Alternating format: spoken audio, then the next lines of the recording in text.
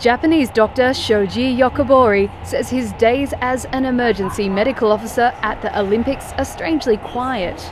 He oversaw weightlifting this week, where by Tuesday he was yet to see a major injury and so far no cases of the coronavirus. Now I feel that safety here because we have no COVID inside, and we don't feel the pandemic just like in a bubble. Tokyo's Olympics bubble, where more than 80% are vaccinated against the coronavirus, is a sharp contrast to Yokobori's regular life on the outside, running the intensive care unit at Nippon Medical School Hospital in Tokyo.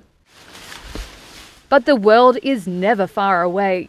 He still receives urgent calls from his own hospital staff, asking questions like whether to use lung support for critical Covid-19 cases.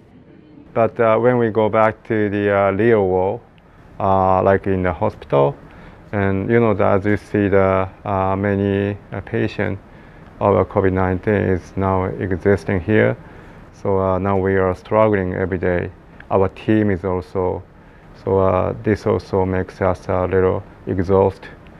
So like, heaven and hell.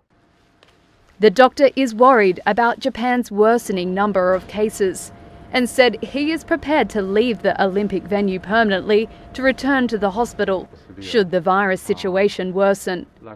For Japanese culture that takes pride in exquisite hospitality, the doctor has been forced to provide a lower level of service than he would prefer, to prevent cross-contamination between his workplace and the Olympic venues. All in all, Yokobori, a fan of tennis player Naomi Osaka, said he was still proud to contribute to the Olympics.